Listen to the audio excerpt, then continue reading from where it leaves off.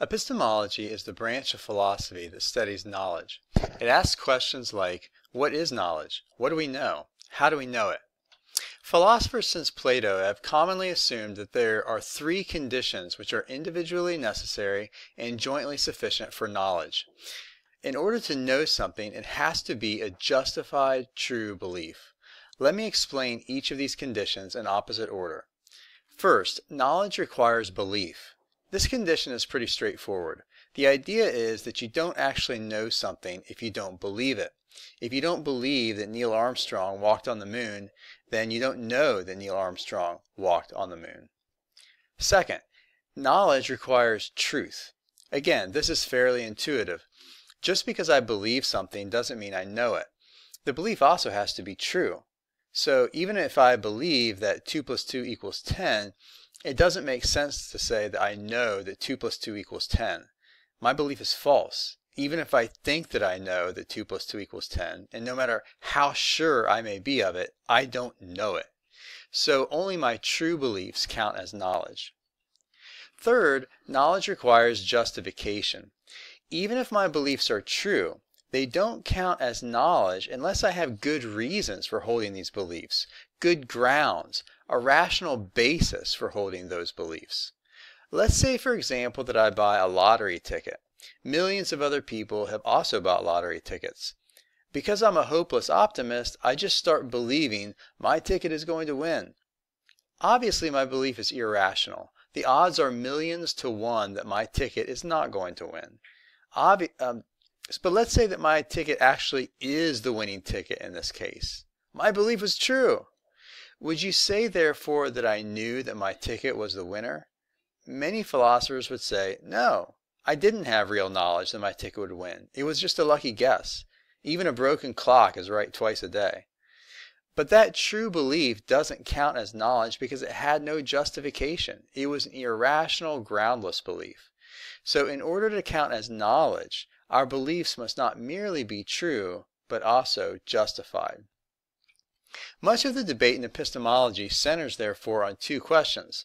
First, what standards do our beliefs have to meet in order to count as justified, as rational, as warranted? And secondly, which of our beliefs actually are justified and which of our beliefs are unjustified? These two questions are closely related.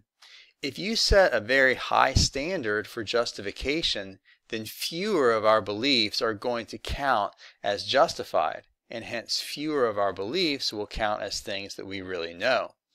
On the other hand, if you lower the standard for justification, then more of our beliefs will count as knowledge. For example, Descartes says in his first meditation that we should only assent to beliefs that are absolutely certain and indubitable. That means undoubtable. That's a very high standard for justification. And it turns out that our ordinary sensory beliefs in external objects can't meet that standard, according to Descartes in Meditation 1. So we don't know whether an external world exists.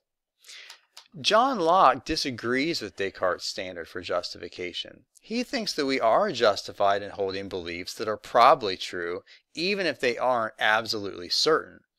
Locke thinks that our ordinary sensory beliefs in external objects can meet this standard, so we can know that an external world exists. So the advantage of having a lower standard for justification is that it avoids skepticism. Now, a skeptic is someone who denies that we have knowledge of a certain kind of claim.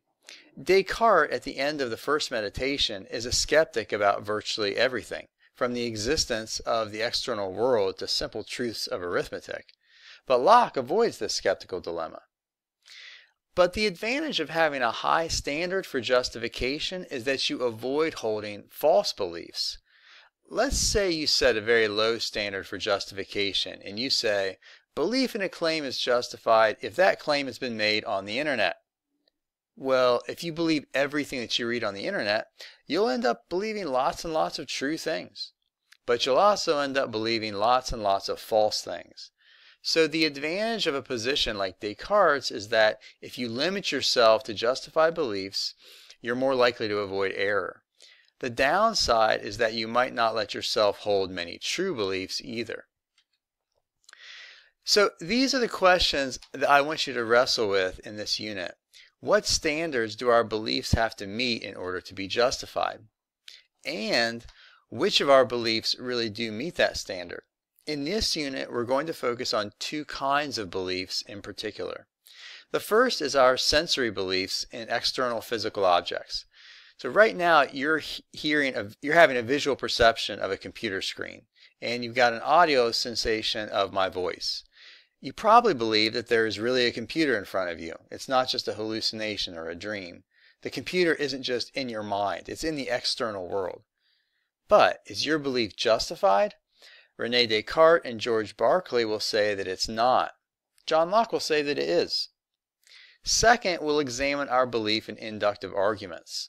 You probably believe that if you drop a pencil right now in midair, it will fall to the floor. It won't float around the room. Why do you believe that? Well, because all the objects you've ever dropped have fallen to the ground instead of floating in midair.